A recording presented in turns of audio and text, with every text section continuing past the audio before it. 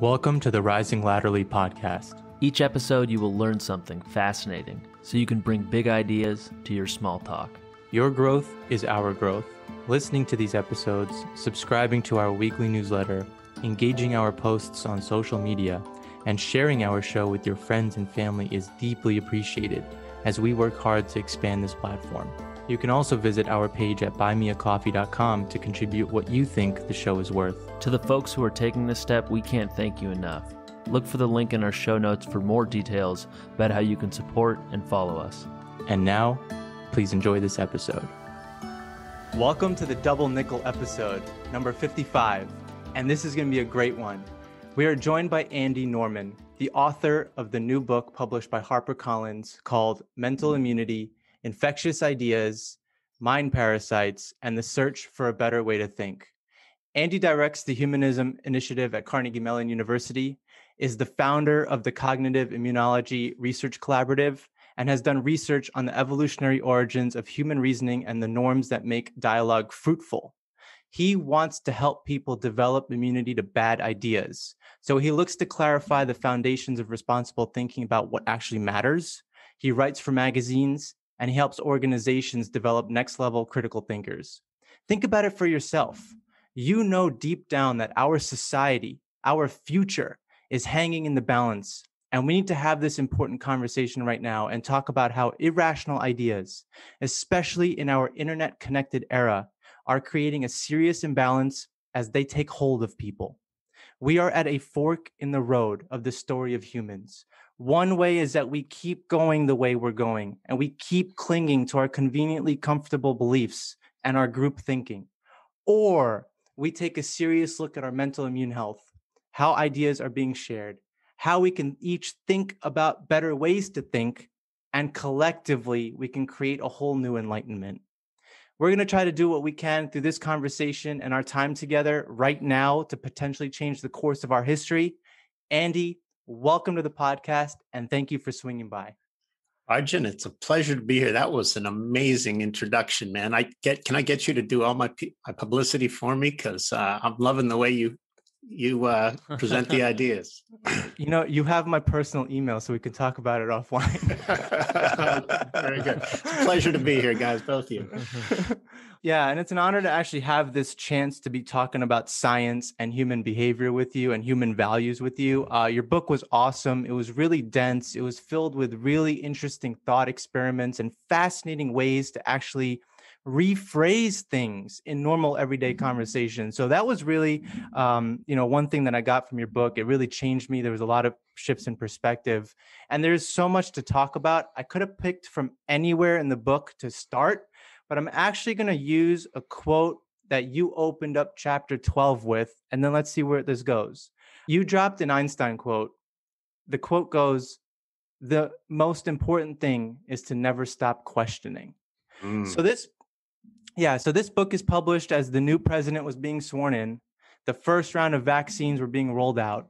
You've been running the inquiry-based community at Carnegie Mellon for a number of years, and you've been spending a lot of your time researching. But when do you think you first started questioning things, and how do you think that was taking shape for you? Was it something that you were doing as a kid? Was it something that you developed in college? And how has the approach of questioning changed your life? Wow. So I showed up at college pretty convinced I was going to be a physics major, and then took a philosophy of science course. And this was a course that basically made me ask all kinds of questions that nobody had exposed me to in high school. This is as a college freshman. And it just kind of blew me away that you could actually think hard about the methods of science and start to see ways in which we can improve science, for example, and improve the way we think and reason about the world. So I was sitting around kind of belly aching with my roommate, one of those late all-night dorm bowl sessions, right? And I just said, man, our species has a sorry lack of wisdom. I really hope we get wise before we destroy our planet. And my roommate said, well, quit complaining, Andy. Why don't you do something about it? And so I declared as a philosophy major within the month, and it's kind of never looked back. I've been trying to figure out how we can all become better and wiser versions of ourselves. And it's led me to this idea that our minds have immune systems and we need to learn how to strengthen them, because otherwise they can malfunction and, in the worst case scenario, turn us into, I don't know, QAnon conspiracy theorists. Mm-hmm. Right. Yeah. And so it's interesting because one other thing that you pull from the book as a follow-up to that is the idea that when we fail, or that we fail when we don't ask basic questions and question our self-serving beliefs. So with that, I mean, as I was reading your book, I just felt like, okay, there's a lot of really good stuff here, but is it too late? Is it too little too late? Like, who's actually going to really, question their basic beliefs and question what's being recommended to them? Because most of the things that they're seeing is being recommended to them, whether it's through YouTube or through Spotify. Like, the algorithms are recommending things to people. So I guess the follow-up to that is, who's really going to take the time in this day and age to really question their beliefs? Yeah, a friend of mine, as my book was headed down the kind of the home stretch towards publication, a friend emailed me and said, "Hey, Andy, hurry up and get that book out there before the world falls apart." Like, right? Yeah. And I mean, look, I don't want to congratulate myself that my book has all the answers to our world's problems, but look, I think it's pretty obvious to everybody who's paying attention today that political partisanship is through the roof, that there's all kinds of people are occupying these strange worlds that they construct for themselves based on what they find online.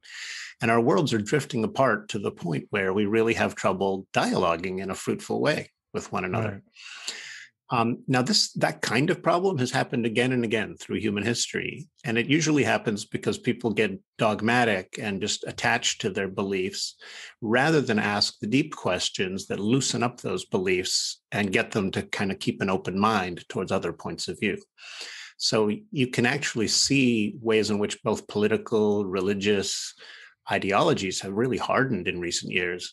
And it's very much an open question whether people will loosen those up and come together in a way that will allow our country, for example, to persist. I think we need to address the problem at a very fundamental level. It might have to involve a redesign of social media platforms, for example, to nudge us all in the right direction. There's some really interesting work being done on that front. But I think the number one thing we can all do right out of the gates is understand that bad ideas can spread like viruses, like parasites, and our minds can become infected. And every one of us can see other people whose minds are infected with bad ideas, and yet it almost never occurs to us that our own minds might be infected with bad ideas. But we have to turn that lens on ourselves and ask ourselves, gee, how do I spot and remove the bad ideas that have snuck past my mind's defenses? And furthermore, how can I strengthen my mind's defenses so that my thinking doesn't become unhinged and I become, a force for evil in the world? Yeah, and I think the natural question a lot of people might have would be, how do we distinguish between what kinds of ideas are good and what kinds of ideas are bad? I think that's the natural question that I had going into the book, and you cover it to a pretty wide extent. I'm just wondering if you could share with our audience what basic filters we can run on our ideas to kind of bucket them into either good, rational, or bad, irrational. Yeah, you're exactly right, Jay. The key fundamental question at the very heart of all of this is, what is a bad idea? How do you know if an idea is really a good one or a bad one? So there's some very simple truths that we just need to remind ourselves to answer this question. Number one, we all recognize the truth is a good quality in an idea. Falsehood is a bad quality. Being well evidenced is a good quality. Being poorly evidenced is a bad quality. If an idea is useful, if it benefits humanity, if it improves our well-being, that certainly counts for an idea.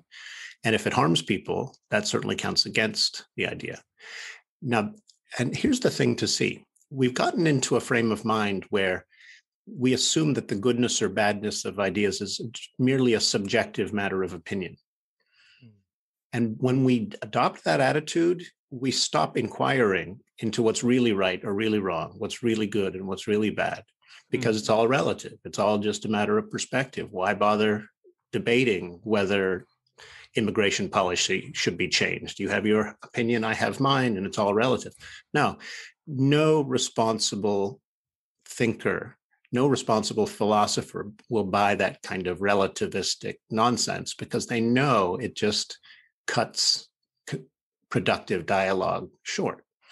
So the thing to do is replace the idea that goodness and badness is merely subjective with the idea that ideas really do have properties, logical and causal, and we can study those properties and in a careful, fair-minded way, tally them up on the pros on the one side and the cons on the other, and set aside the ideas that aren't serving us well.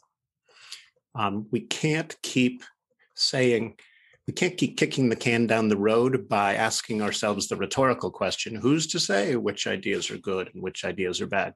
If we do that, we end up letting the meme pool just fill up with nonsense, and people's thinking starts to go haywire. Yeah, who's to say is one phrase in the book. The other one is it's all relative. Like those are two phrases that came out in the book where it's like, if somebody says that to you, you actually have a responsibility to kind of talk about the fact that we all have to kind of put our BS meter up a little bit and kind of figure out like, where's the nonsense coming from? It's on us to do that. So next time someone says like, who's to say, or it's all relative, I think that's a lazy way of trying to skirt an answer. And the polite way to reply to that question is just say, aren't we to say? Isn't it up to us to spot the bad ideas? And isn't it up to us to remove the bad ones? Nobody's going to do it for us, right? That there's no deity out there that's going to sweep down and sweep away all the bad ideas for us. I believe that we have to take responsibility and do that ourselves. As you say, a real pro weighs all the cons. Yes, I do. Yeah. Well, go ahead, Andy.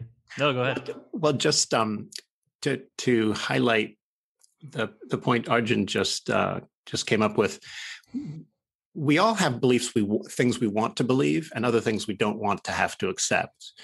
And when you have the idea that as long as you have a few reasons on your side that's enough, then you can pretty much rationalize anything. And the antidote to that is to throw out the idea that if I have a good reason for something, then I'm being reasonable. And say, you know what? It's not enough to have one or two reasons that count in your favor. You have to look at the cons as well as the pros. And you have to consider the arguments on the other side. And if you don't make a mental habit of looking at it as considering the cons as well as the pros, you're just plain not being a responsible thinker. Mm-hmm.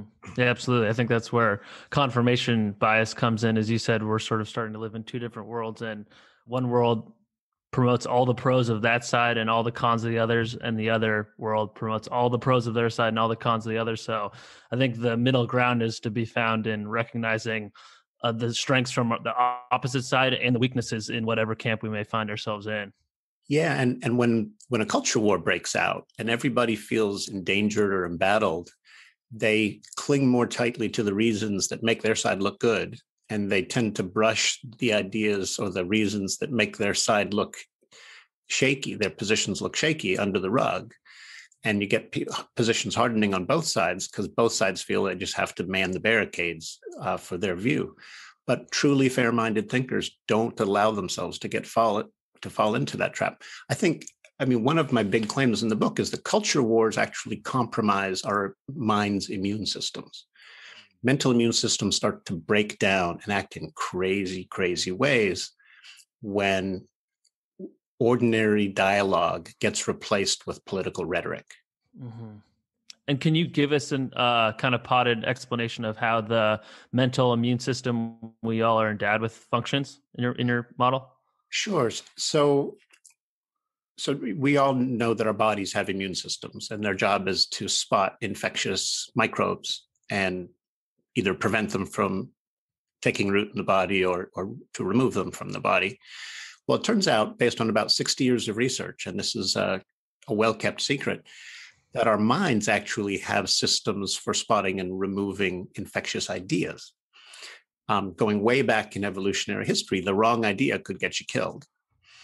So our minds actually had to develop the ability to spot the most harmful or the most self-destructive ideas, right? Think about, imagine somebody suggesting that you stick your hand into a fire and grab one of the coals.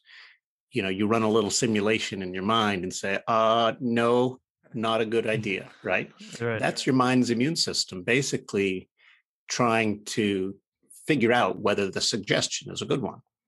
And each of us has this capacity to kind of run simulations on an idea and try to spot its good qualities and bad qualities.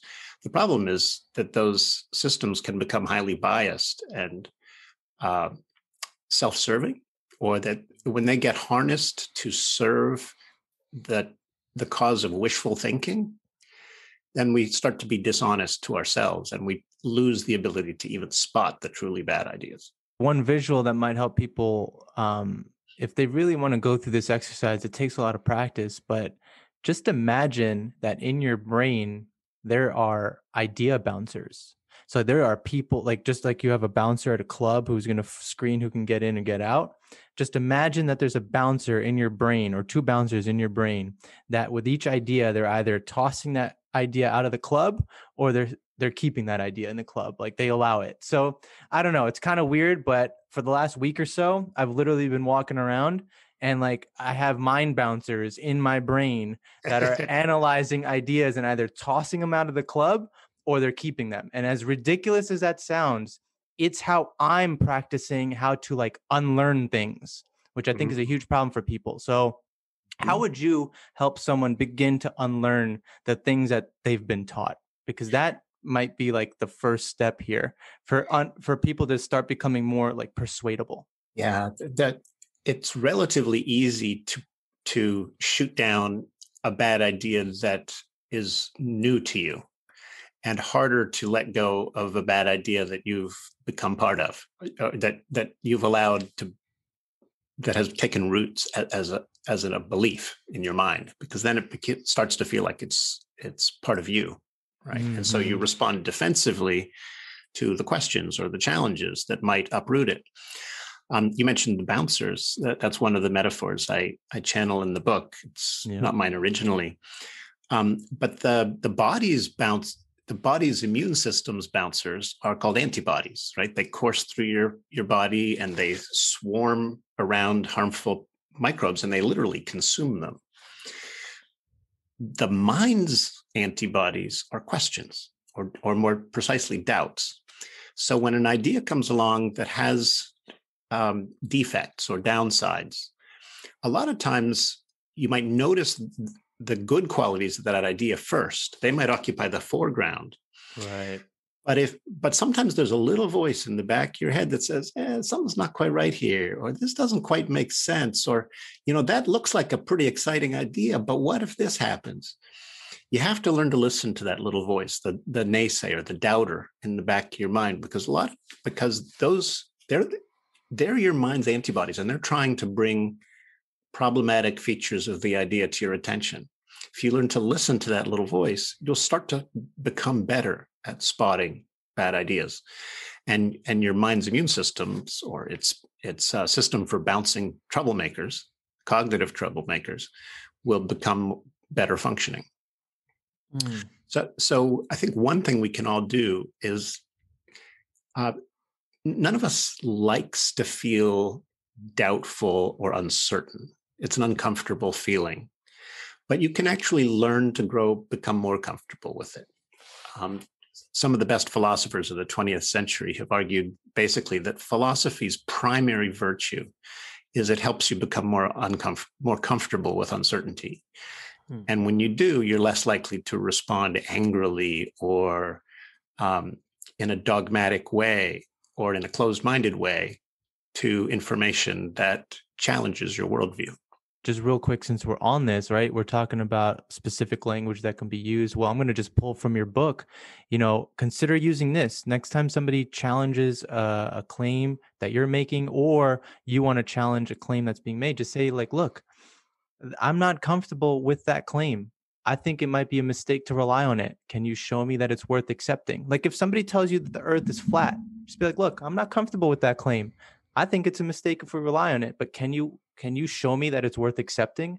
And that type of language, if we start to incorporate that, we're just going to have much better caring conversations with each other. A lot of it, I think the first step might be to sort of fight down the urge to become defensive. So some people tend to assume that somebody has to get aggressive first and then you get defensive. But a lot of times what happens is somebody gets defensive first, the other person picks up on that defensiveness and starts to feel disrespected in some fashion. So when a student, say, raises a question that challenges my own worldview, I always remind myself, hey, a challenge is an opportunity, not a threat. Calm down. Calm down. I might learn from this, right? So for 10 years, when I first started teaching, I put my core philosophical convictions on the line every single day, and I let my students refine them, shoot them down, show me why they were less than ideal.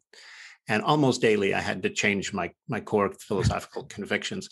And I originally thought that might be kind of a scary thing, or that it might leave me rootless or flapping in the wind. What I found is that it left me more grounded than ever before. When I learned that it's okay to rethink your core convictions. And when you do, it's not like you're suddenly in free fall. What happens is you realize a view that you've long held isn't quite right. It's got some truth to it in all likelihood, but you really have to frame it more carefully if you want to hang on to it. And by the time you're done reframing it, sometimes it's a different idea, and you've let go of the earlier one.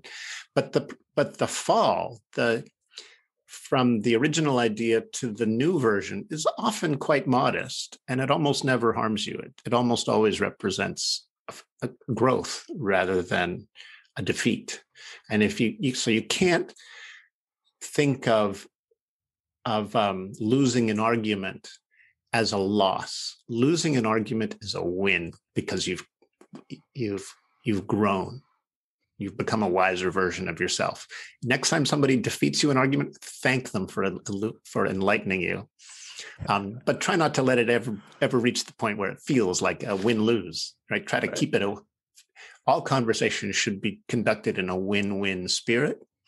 If you keep that in mind, you can de-escalate our culture war, get back to thinking clearly and rationally, and problem solving in the way that America has always done in the past. Absolutely.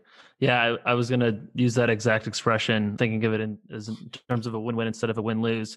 I think we're not at a point right now where many people are operating from a place of humility. I think of even myself in conversations I've gotten into my family with, or friends with, heated conversations over the last year. And, the spirit of the conversation hasn't been, let's each put our evidence on the table and figure out how we can arrive at a better truth collectively. It's frankly been, some of these conversations have been one of us trying to get the one up on the other, and that never works. Even it never works at the societal level, and it never works at the interpersonal level. You really don't want to, especially when you're talking with people you care about, you don't want to win an argument. You want to come to a better understanding together. It's just healthier for the relationship, I think. Yeah, and a really good rule of thumb on that is when somebody expresses a view that's different from yours and that just seems wrong, just instead of objecting, just ask for clarification. Just say, tell me more about that. Can you help me understand why that's true? Can you help me understand why you believe that? Because if you're right, or if you have a piece of the truth here that I'm overlooking, I'd like to understand that better.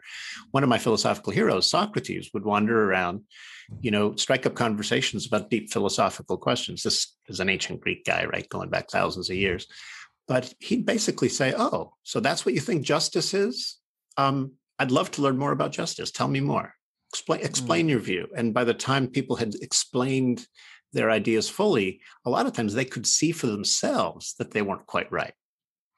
Mm. So rather That's a great than, approach. in fact, if you can delay the moment where you're raising objections, almost inevitably, just keep asking clarifying questions until people can kind of see for themselves, oh, wait a second, this doesn't quite add up. That's the way to talk to a loved one, right? Like imagine a girlfriend or a spouse or a boyfriend who you disagree with. It's really important that you maintain a good, healthy relationship, right? So you don't argue to win. You argue, you reason together to find out. Absolutely. It requires a certain amount of humility. That's for sure. Absolutely. And if you just keep reminding yourself, the world is way more complicated than I imagine, than my puny brain can only model the world by hugely oversimplifying it. Therefore, chances are very good that this other person I'm talking to sees aspects of that world that I don't, or sees a piece of the truth that I don't have yet. That helps to me remember to bring humility. So I don't always succeed at being humble in a conversation, but I do make a habit of I do try. 100%. A lot of this is going to take a lot of practice. You mentioned reason to find out, and in your book, you also mentioned a historian by the name of Rutger Bregman, who talked about the swapping of reasons is actually a human superpower. So if we can just talk about reasons a little bit more, that might be useful here. So can you talk about like what a reason actually is? Why are they even there? Like what role do they play in society and in a conversation? Yeah, this is one of the aspects of my book that I'm really proud of, because I think I'm kind of pushing the boundaries of philosophical work in logic when I say, hey, let's think really hard about what a reason is. So traditionally, philosophers have said, well, a reason is a sentence you used in support of another sentence, or a claim that you use in support of another claim. But the fact is, we use reasons against as well as reasons for. We use reasons to delegitimate claims as well as to prop them up. True. So it turns out the reasons are like things we say or write down to try to change other people's minds. We use them as like levers. Imagine a lever with one end out in the world of scribbles and vocalizations, and the other end in your mind. And when you press one end of the lever down, you change somebody's mind. That's the way a reason is supposed to work. Mm-hmm. The problem is that the lever often encounters something that doesn't want to move. Yeah. And then what happens, right? And if you make a habit of hanging on to the beliefs you have, then you end up breaking the lever. You end up destroying the mechanism that allows you to continue learning. And so I argue in the book that we all need to renew our commitment to yielding to better reasons, that better reasons have the power to illuminate and educate and reconcile us. But you have to bring an open mind and a humility and a willingness to yield to them. And when you have somebody like a Donald Trump who basically says, to heck with your better reasons, I'm just going to assert the opposite because I can, and simply defy reasons, that damages the norm at the very heart of civilization, I argue. Deeply damages a norm that keeps us together and keeps us functioning well. I actually show in the book that this norm isn't just useful for keeping dialogue constructive and helping us reconcile our differences. It's also at the heart of science. It's the heart of problem solving. So it's at the heart of procedural justice. If reasons can't change minds, none of that stuff works. Yeah. And societies start to break down. We have to get back to respecting one another's reasons and learning from them, because it's the only way we heal our world. Mm-hmm. Can you think of another point in history where we were at such an inflection point where people's levers were kind of broken on a mass scale, and humans were able to break past that and move back into a period where reason was dominant? Yes, and and I love the question because it allows me to inject a little bit of hope into this conversation. Right? Our situation can seem really dire, but our species has experienced periods. There have been many times in history when people's thinking has gone haywire because their mental immune systems have been compromised by the wrong ideas. And a very clear example in my mind is the Dark Ages. So in the Dark Ages, religious dogma came to dominate Europe, and science basically went on hiatus for 1,000 years. The universities were all closed by religious authorities. Free inquiry became something that could get you burned at the stake. Questioning heretical, questioning orthodoxies could get you burned at the stake. When these kinds of things became the norm in Europe, science basically died. I mean, it kind of just went into hiding for a long, long time. But then we had this thing called the Enlightenment, where the spirit of inquiry sputtered back to life, and people started actually listening and learning from one another's reasons again. The reason for this, I argue in the book, is that when dogmatic faith became a huge problem in like the 15th, 16th century, there was over 100 years of religious warfare, Catholics slaughtering Protestants, Protestants slaughtering Catholics. And at the end of that time, Europeans were so fed up with faith, they said, to heck with this, let's try reason. Faith ain't working for us. Let's get back to actually dialoguing and reasoning together about the world. Science was invented by Galileo. Science became a thing during that time. Democracies became a thing during the Enlightenment. The idea that political power is only legitimate based on the consent of the governed. The idea of human rights. All of these are the offshoots of this spirit of inquiry and reasoning that helped turn Western civilization around. We've done it in the past. I think we can do it again, but it will require a new commitment to this norm that I call reason's fulcrum. The idea that we all need to yield to better reasons, which could spark more curiosity. Hopefully, blood certainly spark more curiosity. Hopefully, blood won't have to be shed to get to that point. Let our ideas die in our stead, right? Right. Let's not go to war and put our lives on the line. Let our ideas conflict in a constructive way. The thing is, conflict doesn't have to be bad. There are constructive ways to wage conflict. Gandhi taught me this. Right? Gandhi taught many of us this. And conflict can be, growth comes from conflict. We need to be able to have ideas clash in a constructive way. And so let's not shy away from the difficult questions. Let's engage each other with open minds and open hearts and actually listen to one another again. It feels like everybody's talking these days, nobody's listening.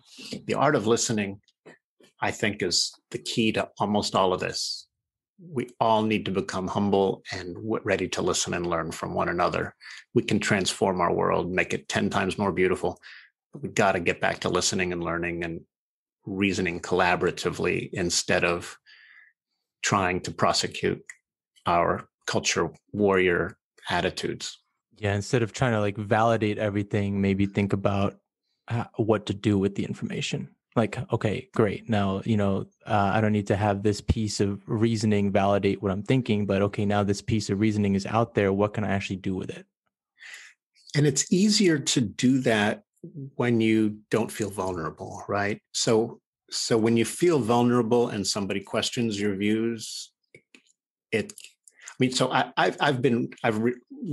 lived a relatively fortunate life. I've never, been one paycheck away from living on the streets. But if I did, maybe crazy conspiracy theories would be harder for me to shake, because I might feel like I need those theories to feel good about myself. So I don't want to point fingers at anybody, but if we can all help each other feel safe enough to question our beliefs, then we can actually begin the hard work of bouncing the bad ideas and becoming wiser, right? Yeah, absolutely. I think people tend to be pretty led by emotions and short-term gratification. As you mentioned, there are a lot of dispossessed people out there right now who may be gravitating towards conspiracy thinking because it gives them that sense of community or centricity or sense of purpose. But I think what you said a couple beats back about the fact that learning how to reason is bedrock to everything else in your life cycling up. So critical thinking might not be for some people at the top of their hierarchy of values, just given other things they may be dealing with. But I think you gave a pretty good pitch there on critical thinking and rationalism and reason, because without it, it's hard to get other domains of your life, fired up. Thank you. I do believe that. And I'm a huge fan of critical thinking, but a little bit leery of the concept. So I think for a long time, we've been trying to encourage people to test their ideas by saying, come on, guys, think critically. Yeah. The problem with that way of talking about it is that it suggests that we all just need to be more indiscriminately skeptical, or that we all just need to be more critical of one another. And obviously that's not the formula. Think about the conspiracy theorist who's thought through, who jumps on everything you say, who's hypercritical of everything. Think of the flat earther, basically, who jumps down your throat every time you say something. That person's being hypercritical, but it's not serving him well. Right? You can be too critical for your own good. So I actually think that even though I'm a big fan of critical thinking generally, I think we need to replace the language of critical thinking with the language of mental immunity, because it actually offers a much more useful framework for thinking about how to spot and remove bad ideas. So can we boil that down a little bit more to the elementary level? Like, how can this be taught in schools right now? And, I'm talking about, like a fifth grader. Can a fifth grader go through an exercise right now where they're learning more effective ways to not, to have better mental immunity? Yeah. I mean, there's a movement called Philosophy for Children, and it's still kind of a fringe thing in the sense that, not many schools can feel like they can devote entire classes to allowing fifth graders to explore philosophical questions. Right. But I think teachers at any discipline can bring their students together and have deep conversations. You can have deep conversations about the structure of the universe. You can have deep conversations about language and how it makes it both easier and harder to connect with one another. I mean, in an English class, if you're an English teacher, you can facilitate a deep conversation about communication and how communication works. And fifth graders love this kind of thing. If you know how to raise the questions and get them all kind of listening to one another and say, hey, little Jimmy, what do you think of Susie's idea that equal shares for everyone is always fair? Well, but I worked harder than little Susie did, so why should she get the equal share? I mean, fifth graders love having these conversations, and when they do them and when they learn to listen to one another, they start to refine their own concepts about justice, their own concepts about how the world works. I wish that science wasn't taught from textbooks. I wish that science was taught in this exploratory way where you're invited to invent your own hypothesis and then come up with a way to test it. Or get together, hey, Susie, Johnny, get together and figure out a way how can you test Johnny's view Susie's view that a equal share for everyone is fair. Let's test that theory. 10 minutes later, Susie and Johnny come back and say, well, and they have a case to test it with, right? Yeah. What about the case where, I work 3 times as hard and still get the same share? That can't be right? Mm-hmm. Those conversations are how we really grow and develop our moral toolkit. And I think kids should be able to have those kind of conversations every day. Yeah, absolutely. And it forces them to come up with an affirmative thesis, to your point about critical thinking, instead of just being given a thesis that they can tear down when they arrive at it on their own. They have a sense of claim to it, which allows them to think more affirmatively instead of just more cynically. Yeah, nicely put. And actually I think maybe you're onto something here, Jay, about it's really easy to fault find. But when you actually try to come up with an alternative or come up with a solution, you find it's harder. A lot of times it's harder than you imagine. And when you do that and are humbled in the process, you tend to take a kinder view towards other people who hazard their opinions. Hey, at least they're out there trying to put words around a possible solution. Right? So don't jump down their throat. Thank them for floating a good hypothesis, maybe help them understand why the hypothesis doesn't quite work, but then help them refine it and express it even in an even better way so that we can problem solve together. Amen. Well, do you think that's because some people struggle with what to do with new information? Like they don't understand how it fits in their worldview or how it fits in the view of the other person. Like some people just keep gathering information, but don't actually know how to integrate it or don't know how to apply that new piece of information while getting rid of something else. I love that suggestion. That makes sense. So if you just take an information and dump it into a pile in your mind, your mind's going to end up just being a steaming pile of information, right? Yeah.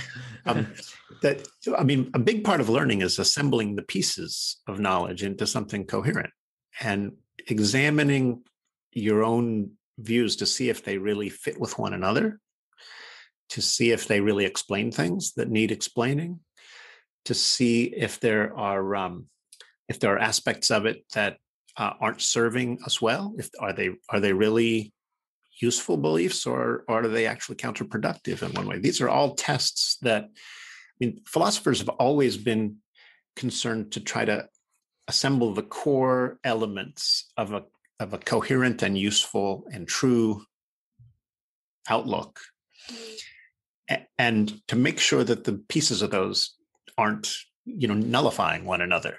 Mm-hmm. Philosophers like to do consistency checks. Yeah, well, we have this ideas about justice, but we have these other ideas about justice, and how do we reconcile those? And then you start asking the really hard questions, right? So I like to say that learning, don't imagine that learning is just additive, just a matter of adding information to the stockpile. It's also a matter of weeding out the bad stuff, subtractive learning, and then organizing and creating coherence among what remains. All three elements are important aspects of learning. And until you become a master of all three, your odds of coming up with a worldview that's actually worth going to culture war for are very, very small or negligible. Yeah. That makes sense. Yeah, and it kind of reminds me of the idea that all ideas, or a lot of ideas, are interconnected. So when you're dialoguing with someone, you may think you're talking about, one specific idea, but that one idea doesn't just exist in a vacuum. For them, it may be connected to 10, 20, 50 other ideas that collectively make up their worldview. So I don't know exactly how you work with that, but I think it all starts with us operating from a point of humility, because we maybe think we're right about this one thing, but we may be holding on to the belief that it's right because it's connected to all these other things that, were we to lose, our whole worldview would become undone, and that's a scary proposition. That's a really nice way to put it. I like that a lot. And when you explore philosophical questions with friends, you start to see how interconnected these ideas are, and you start to realize that if you adjust some beliefs, other beliefs have to adjust with them. But you also tend to get the sense that, the process of rethinking those is not actually a scary or a threatening process. It's actually a really fun and exciting process if you bring the right frame of mind to it.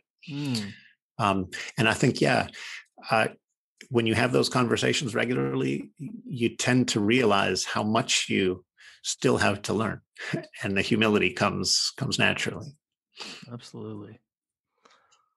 That kind of reminds me, Jay, of this idea that we attached everything and we have an identity to our thoughts. And Andy, in your book, you talk about the identity protective cognition and the mattering instinct. Can you dive into both of those? Because those are pretty underappreciated in terms of like human behavior. Yeah, thanks. So I think the idea that human beings are kind of tribal animals, and that even our thinking is highly tribal, is now fairly well understood. But a psychologist at Yale named Dan Kahan has actually come up with a really useful concept. He calls it identity protective cognition. And the idea is that, each of us needs to come up with a sense of who we are. And a lot of times we define our identities in terms of the groups we belong to. I'm a Democrat, I'm a Republican, I'm a Christian, I'm a Muslim, I'm an atheist, whatever it is.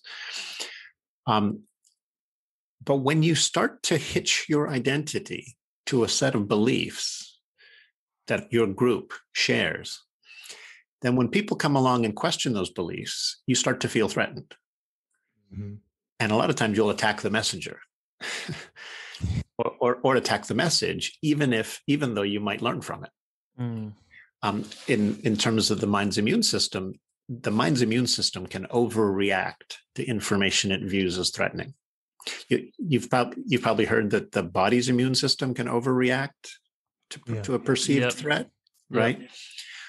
So when you have an allergy attack, that's your body overreacting to something that's essentially harmless. So the pollen that gives you a hay fever doesn't actually hurt your body, but your body's immune system imagines that it's a huge threat and then generates an overreaction that's what makes you miserable. Mm-hmm. Our minds can do the same thing. Somebody comes along and questions the core tenets of your conservatism, say, and your mind goes from 0 to 60 in no time and immediately starts to generate reasons or doubts to reject the challenge. Mm-hmm. Yeah. Right. But when that happens, your mind's immune system is not serving you well. It's actually shooting down information that could genuinely make you a more knowledgeable and wiser person. So just as a mind's immune system can be underactive and fail to challenge bad ideas, they can be overactive and actually attack good ideas or attack good information. So mental immune health involves balance, and a kind of balance that we seem to be losing in our time. Mm-hmm.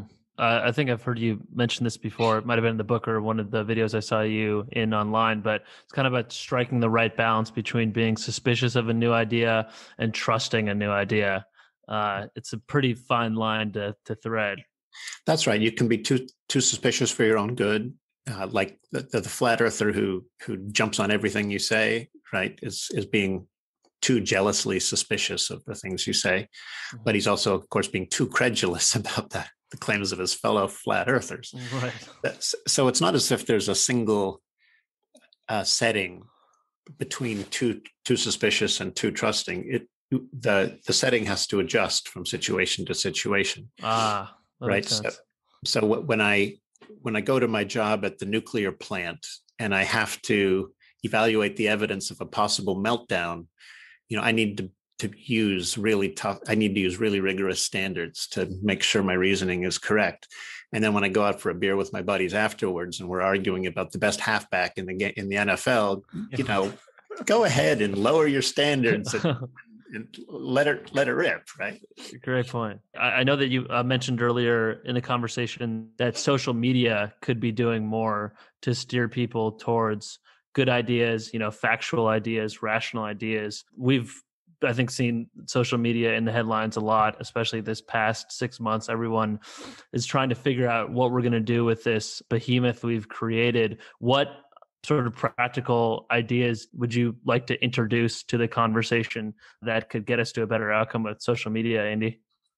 Yeah. So I've been talking to a guy who used to work for Google, and he's now with I think it's a nonprofit called the Junto Foundation, and they're actually trying to redesign social media so that it brings out the best in human nature instead of sort of consistently bringing out the worst. I think it's a really tough problem, but also a really, really important one. I mean, think about the way in which certain online forums just tend to create flame wars. Oh yeah. Right. The lack of design there, is actually consistently making people angry and bitter and turning people against one another.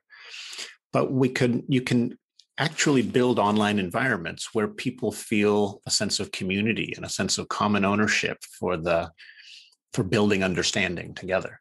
How do you do that with just design? I don't know that the designers of social media platforms can solve this problem all on their own. I think they've got a piece of the problem in their hands. And we certainly need, the Jack Dorseys and the Mark Zuckerbergs of the world to do something about wildly irresponsible abuse of their platforms. I think that we need to let go of a kind of free speech fundamentalism that basically says everybody has a right to say whatever they darn please. The fact is there are many, many noxious ideas. I can't yell fire in a crowded theater. I can't push white supremacist nonsense without harming others.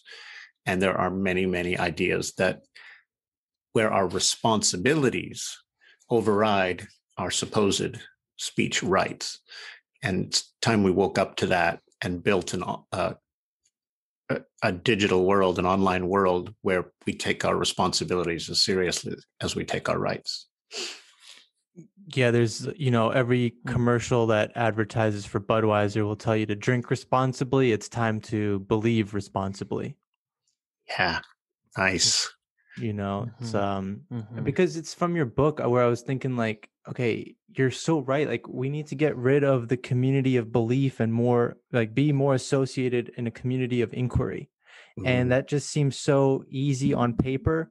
But as we're thinking about it and talking about it right now, like it's going to take these types of grassroots conversations with everyone. Like people really need to feel responsible for their belief. Like if you don't believe that you need to go get the vaccine, like that's your belief carries weight. I mean, you should be responsible for that because it affects other people. So, I mean, that shift in perspective in this environment is probably the hardest thing that we're going to face, but I think this conversation helps with that. And if we can help people understand, like, okay, a good idea means that, it can withstand challenges.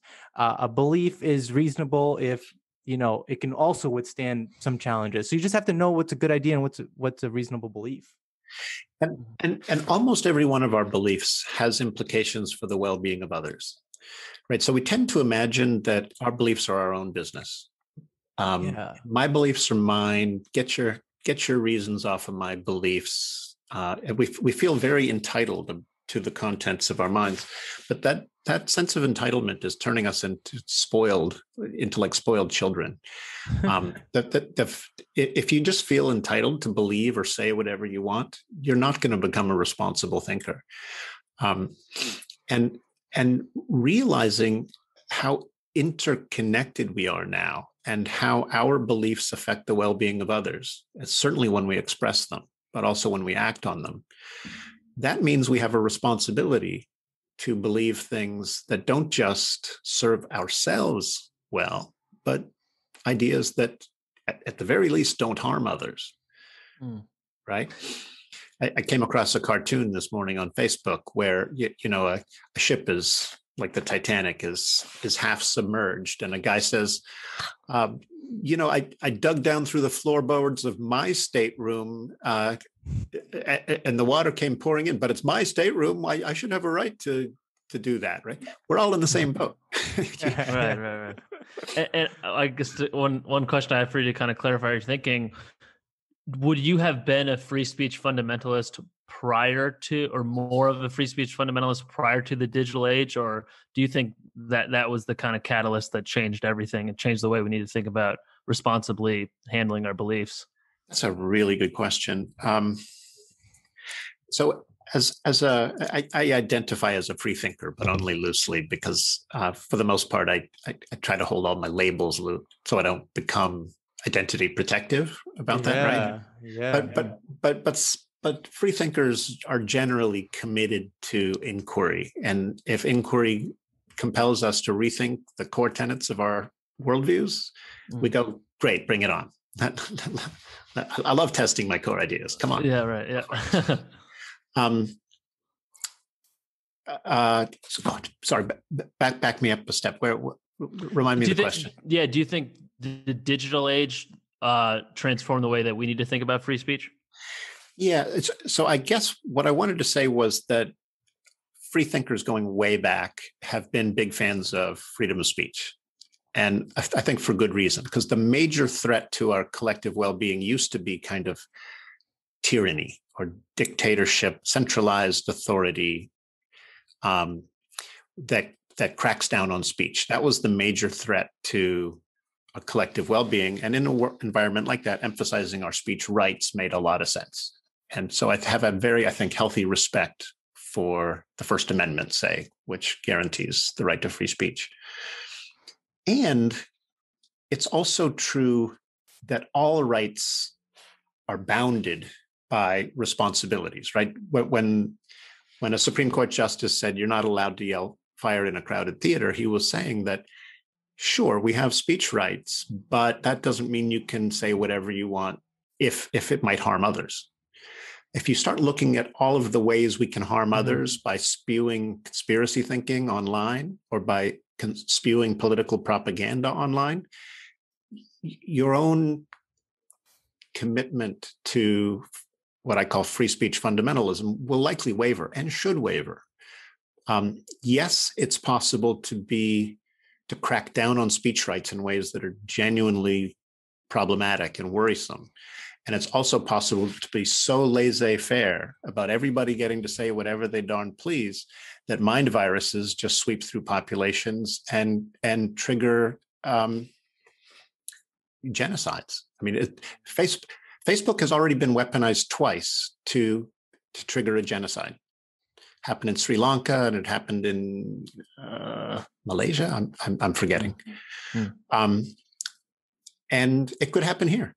One of the points of the concept of rights, a right is supposed to identify something as more or less sacred, meaning you're not supposed to do anything to interfere with that freedom.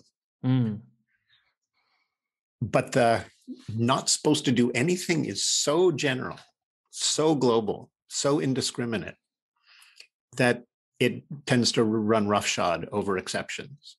So when you actually study the way the concept of rights works, it can become, think about the way in which a property rights, somebody who's developed a fundamentalist attitude toward property rights. Suppose you buy the property next door to a complete free marketeer and erect a 50-foot neon billboard on your property. And he said, hey, you can't do that here. There are zoning restrictions. And you say, it's my property. I can do whatever I want. All of a sudden, this libertarian free marketeer is suddenly going to realize, maybe my absolute stance on property rights needs modification. That same thing should be true with speech rights. So as a professor, what are your thoughts right now on what's going on with woke culture and the idea that everyone is looking to hold on or attach themselves to an identity? So we want to have this conversation where people should have more open-mindedness, but we're also living in an era of cancel culture and the woke culture. And to me, that's conflicting. Like you can't make much progress. It's like this. Okay. So it worked for, the premise of it was great. It worked. It brought awareness to certain things. But the way I think about it, it's like portfolio diversification. After your 20th stock in a portfolio, like that 21st stock that you're going to add could actually be more risky than it does add diversification. So my point is that the more categories that we create, the more woke we try to be. At some point, there's a point of diminishing returns. Yeah, I have a lot of conflicting views about sort of woke culture. on the one hand, I think a lot of it is well-intentioned. I think there's a whole lot of injustice in this world, and social justice warriors are often mean well when they try to take it on. But I also think there's a real danger when we valorize identities to the exclusion of valorizing our commonalities. I mean, and some of the tactics of the cancel culture warriors are, I think, deplorable. I myself have been the target of people who just had no interest in really understanding what I wanted to say, but just assumed they understood what I was saying and tried to dox me online, right? I mean, a lot of people have been there, right? Yeah. In the same way that a religious conservative can become really self-righteous and close-minded, a social justice warrior on the left can become deeply close-minded and basically it's something like an orthodoxy is forming around, I don't know, identity politics or something. And it's not a healthy thing. And it's destructive of the kind of dialogue that allows us to thrive together. I think there are extremes on both the right and the left right now that are endangering the kind of dialogue that I think is the real secret to thriving together.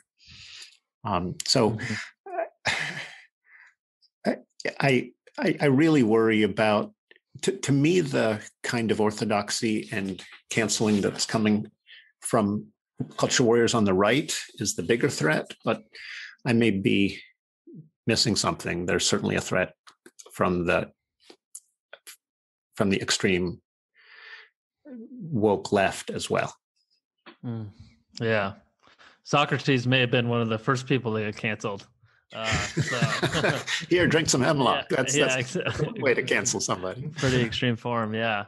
So one question I wanted to ask you too, you could imagine a world where if, let's say, the far right were to have control of platforms, what they would deem good or bad or, worthy of being disseminated, that could cause tremendous problems for us if they were responsible for running that filter. At the same time, if the far left were in the driver's seat, you could imagine the same thing. So how do we avoid creating a thought police that is subject to the political sentiment of the time and actually create filters for the kinds of ideas that are being spread that will hold the test of time, that are truly objective, truly rational, truly grounded in first principles rather than the whims of whoever are creating those filters?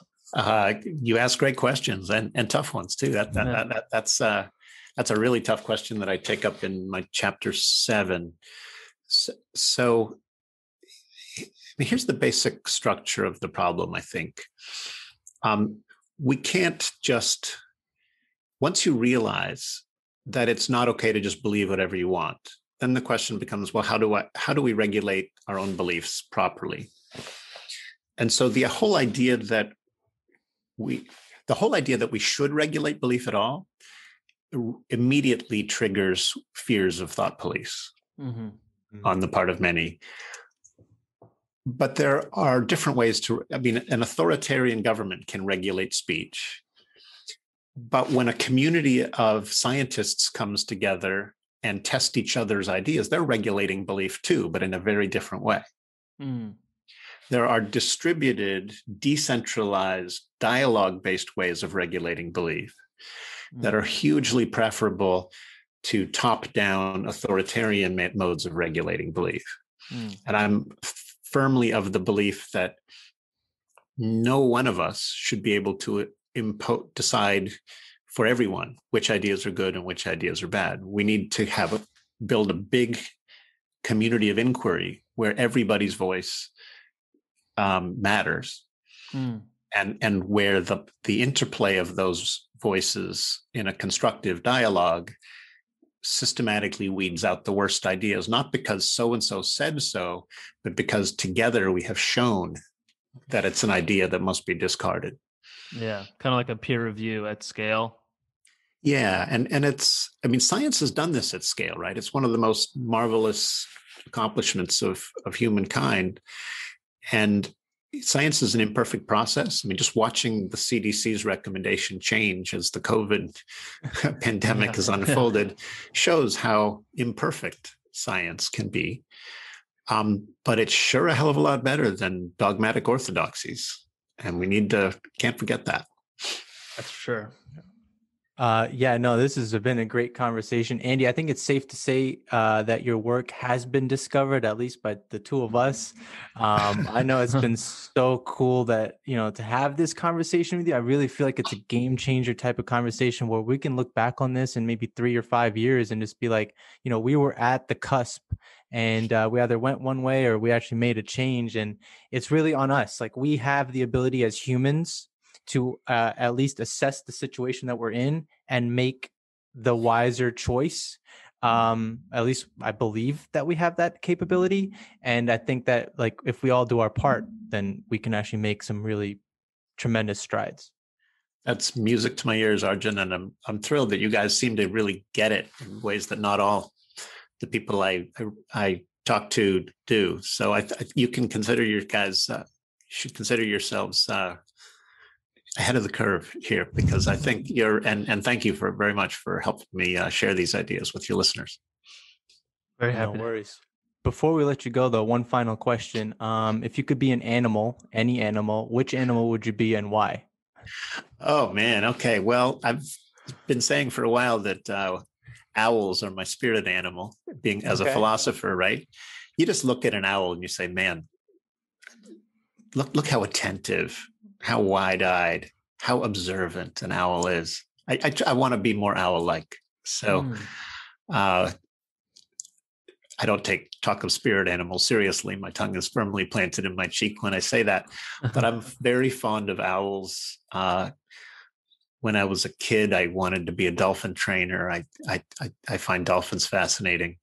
But I think you invited me to share one, so I'm already over my limit. That's perfect. Because think about an owl, they have like 50, 60 million years of like evolutionary wisdom. I agree with you. When you look at an owl, there's an aura to it. I think that's what I'm trying to. I saw a picture of one of those white snowy owls with big eyes, and just I actually think that I've had students who took my class and said, the philosophy was great, Professor Norman, but you really taught me how to listen. And he said the conversations in your class are so eye-opening because you're such a good listener, and you exemplify, like, every time a student tries to make a point and doesn't say it terribly well, I'll help them say it better. And then we'll consider its pros and cons, right? So I make a habit of that in my teaching. And I was very fortunate to take a class on listening at Syracuse University back in the day. And I feel like I ended up a slightly more owl-like from having taken that class, and it's certainly helped my teaching. That's awesome. Wonderful. I actually had a dream about an owl last night, so maybe you were visiting me in my sleep. Maybe it was some kind of premonition. Sure. Let's go with that idea. Nothing wrong with that idea. Love it. Well, again, the book is called Mental Immunity, Infectious Ideas, Mind-Parasites, and the Search for a Better Way to Think. Guys, thank you so much. Thanks so much, Andy. If you enjoyed this episode, you can sign up for the Rising Weekly newsletter sent out each week. Every Friday, we expand on the episode with insights, recommendations, and more. You can sign up at risinglatterly.com. Thank you.